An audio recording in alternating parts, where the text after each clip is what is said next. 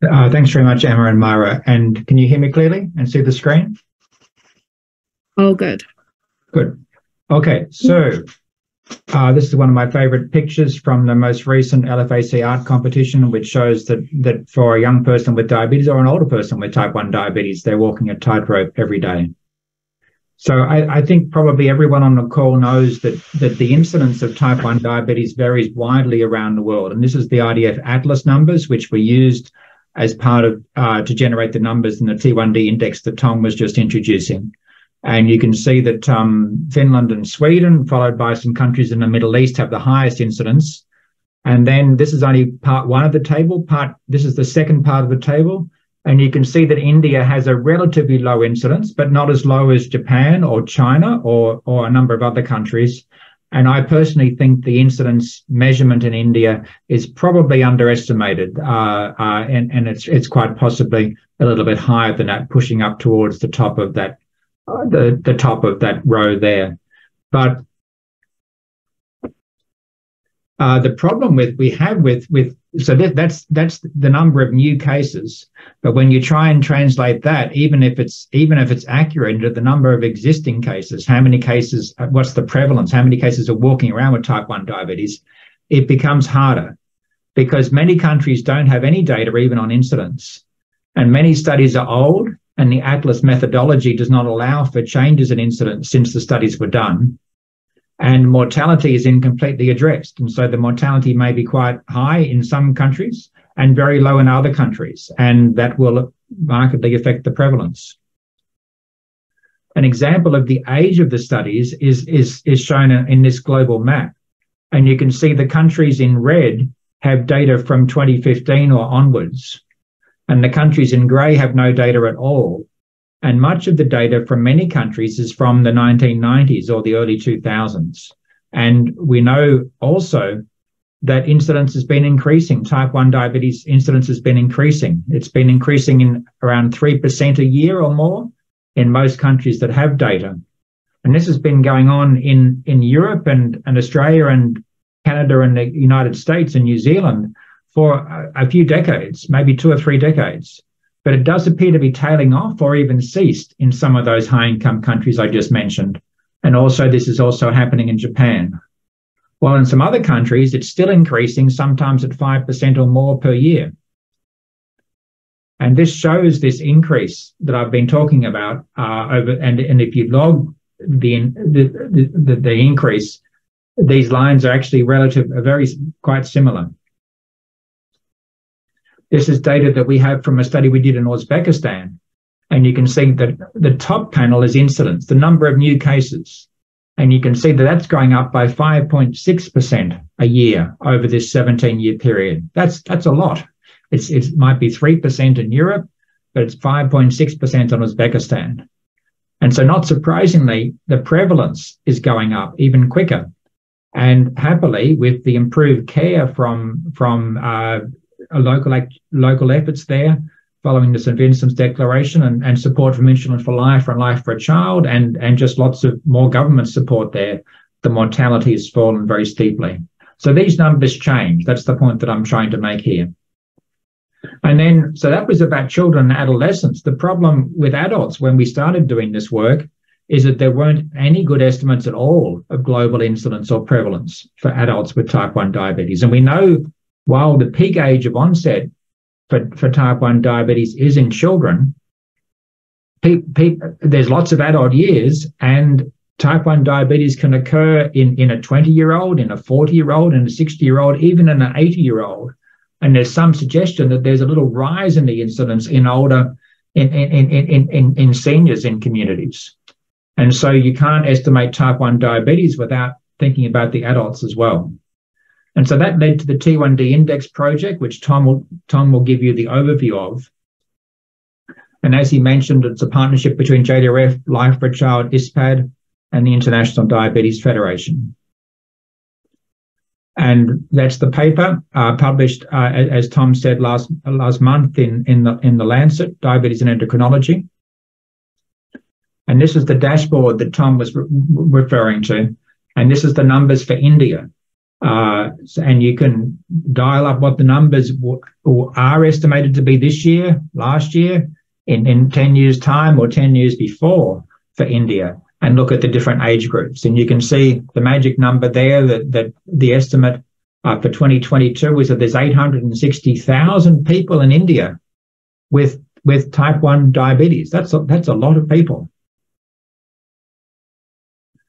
And so the big numbers, which Tom will talk about, 8.7 million people worldwide are living with type 1 diabetes, and 1.5 million of these are less than 20 years old. And the median age of someone with type 1 diabetes is 29 years. And this is the chart that's in the paper, which gives numbers for all countries. And honing in on India.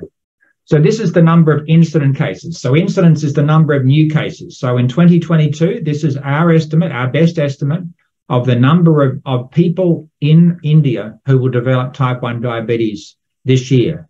And that's 78,200. And of those, almost half of them are under 20 years. But you can see there's a lot of adults as well. And even some, as I mentioned, some older people who will develop type 1. So 78,000 new cases in India this year. That's the estimate. And then when you look at prevalence, when you look at the total number of people who are walking around today with type 1 diabetes, the highest in the world is the United States with 1.4 million. And then we have India second at 860,000. Now, we know that India has a much higher population than the United States, but the United States has a higher incidence. So that's why it comes out on top in this table. But then when you look at less than 20 years old, because of population pyramids and more young people relatively in the population in India rather than the United States, India has the highest number of young people with diabetes in the world. And this has been estimated from the IDF Atlas in the last one, that the IDF Atlas numbers, I think, underestimate this number because of that increase over time that I was talking about before. And so this is the prevalent cases. How many cases are walking around today with type 1 diabetes in India? And we estimated 860,000. And even in India, that's a big number. And of those, 282,000 are less than 20 years old. And as I mentioned, that's higher than the IDF Atlas estimate of 229,000.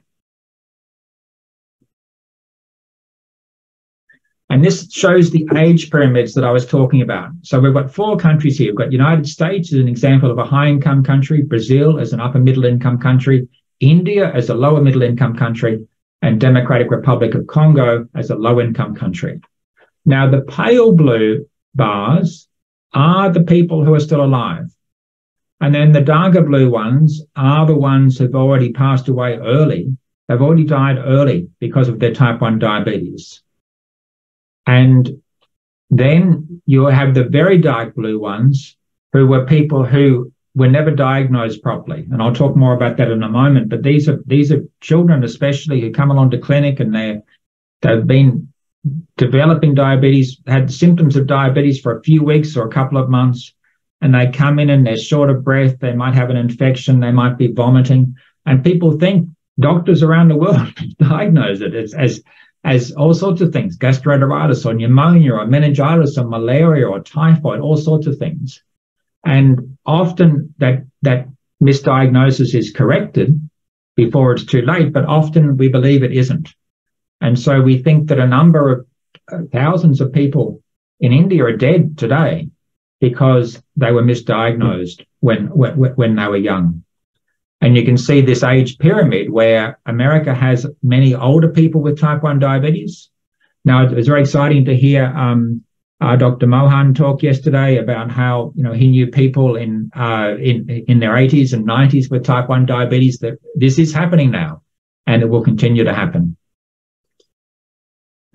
And Tom might talk more about this, but type 1 diabetes steals millions of healthy life years each year. So we looked at we estimated life expectancy of a 10-year-old child who develops type 1 diabetes today in India. And we estimate that that's 24 years, so that they will live until they're 34 years, 10 plus 24.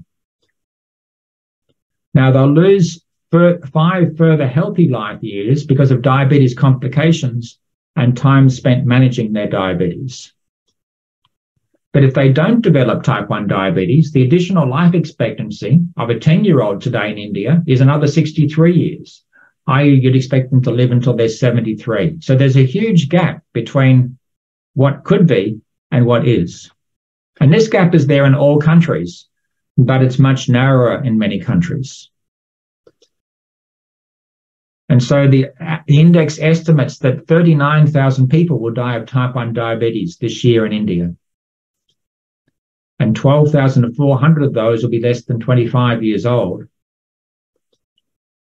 And 7,600 of these 12,400 will die from non-diagnosis of type 1 diabetes. Now, I presented these numbers in Chennai, and some doctors thought that they were on the mark. I think some doctors thought they might have been a little bit underestimated, while some doctors thought they were overestimating. We're not sure, and further studies will tell. But I think whether it's 7,600 or 1,600 or 10,600, these are tragedies. These are children who develop type 1, which is a treatable condition, and they go along and they're misdiagnosed as something else, and the correct diagnosis is not made. No one thinks to do a blood glucose level, and they die. And this is a tragedy which we need to avert. And then the index also estimates that the 900,000 Indians should be alive today, but they're not, because they died early from type 1 diabetes. Either it wasn't diagnosed or they died after diagnosis. And briefly, we expect these numbers to grow. And I won't go into this in great detail, but you can see the South Asia panel to the right of the screen here. And you can see that with increasing incidence and also increasing population and improved care, we expect the numbers of people in India and Bangladesh and South Asia to continue to grow. And looking towards the future, by 2040, we would estimate that 130,000 more Indians would be alive if they had access to a timely diagnosis.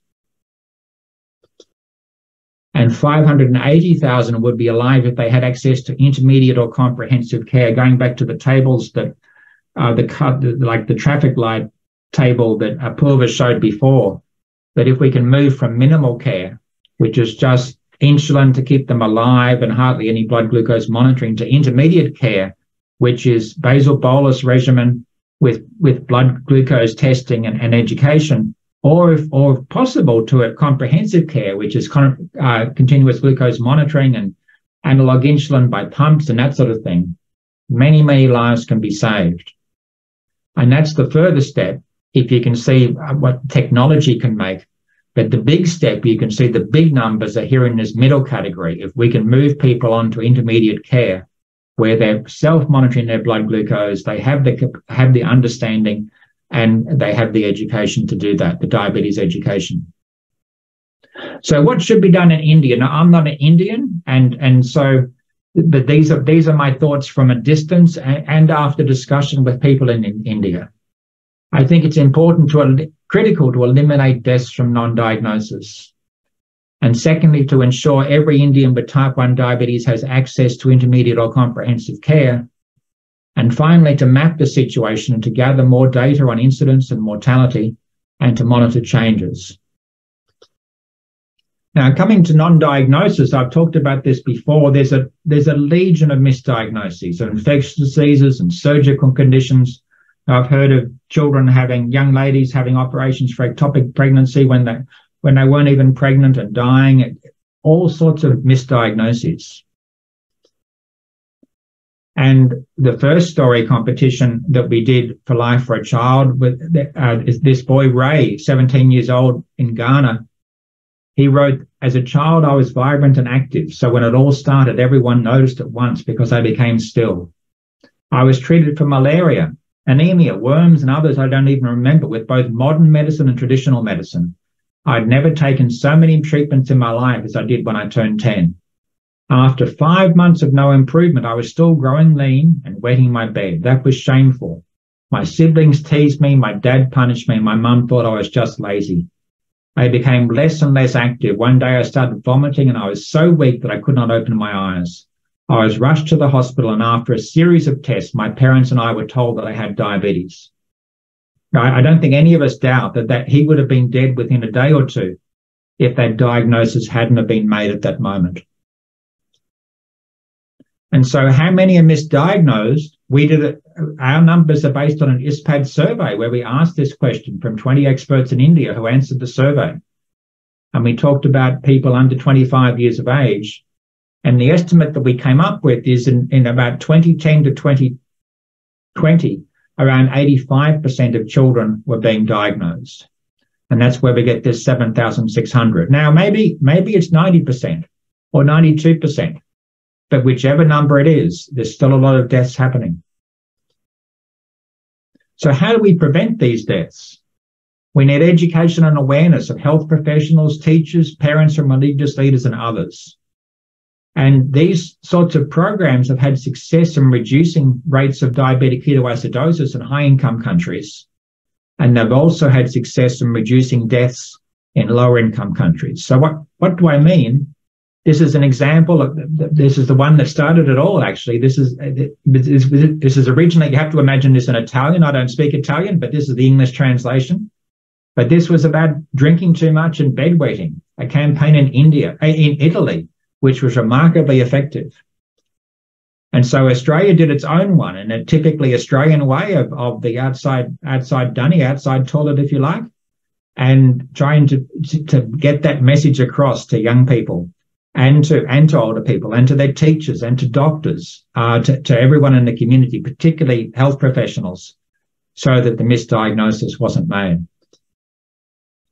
And then in a less resourced country, in partnership with Santa Diabet, Life for a Child shown rapid increases in observed incidence and prevalence in a period in Mali, which is a country in West Africa.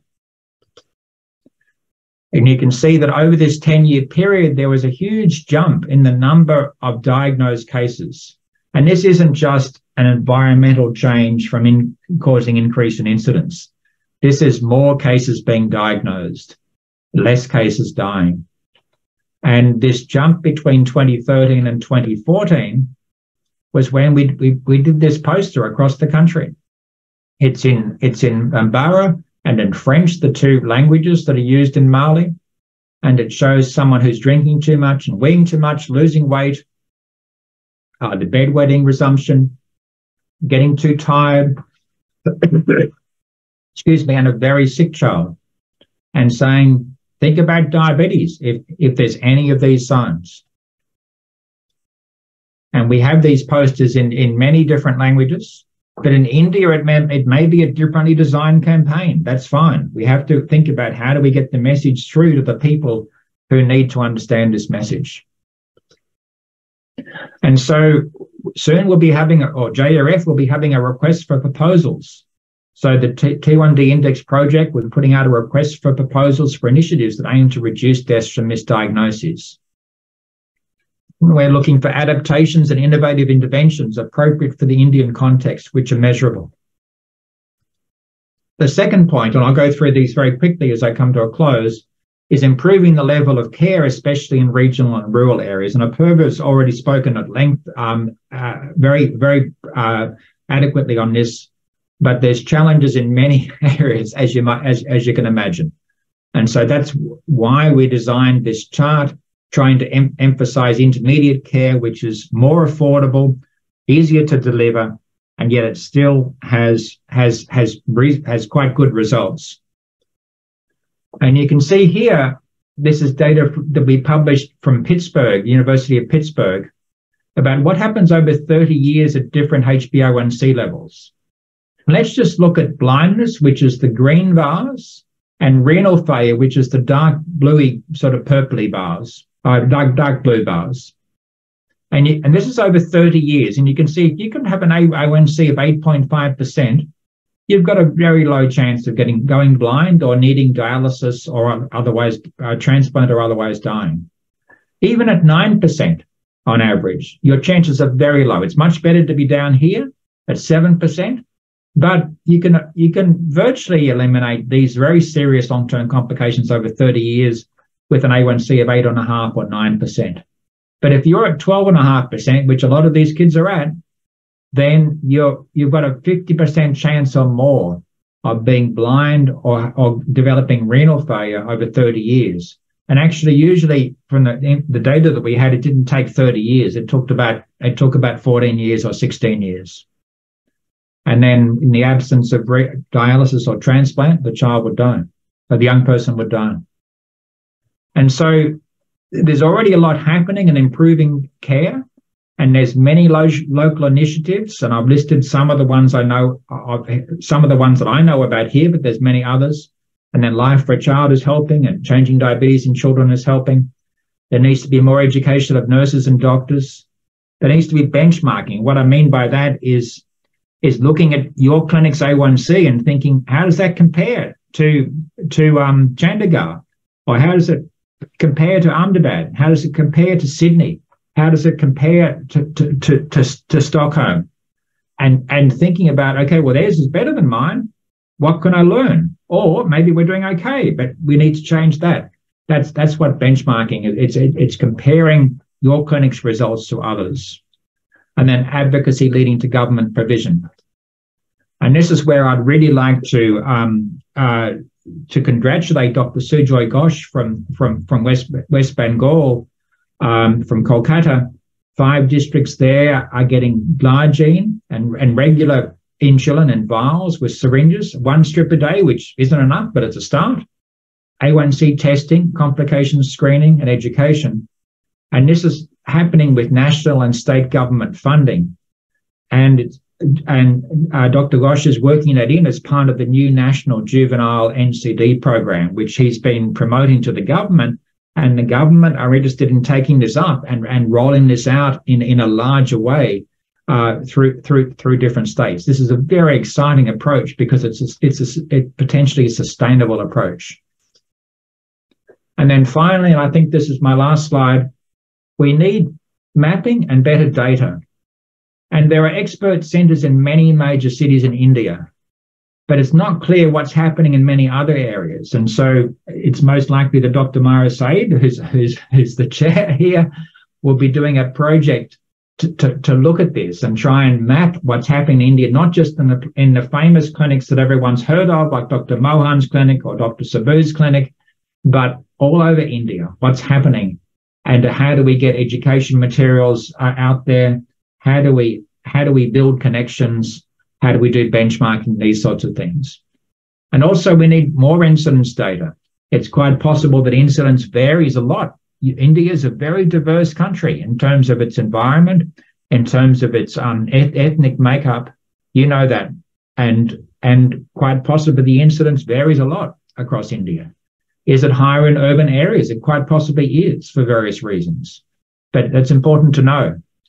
And then finally, mortality data. We have very little published information. And so Life for a Child is helping in 45 countries. We are helping 15 centres in India with analog insulin, analog long-acting insulin, and also blood glucose strips, 3 tests a day. And we're very happy to explore helping new centres next year. So if you'd like support, please contact us and we can discuss that. And our vision as a program is that no child should die of diabetes. And I'd like to thank you all for listening and for your attention.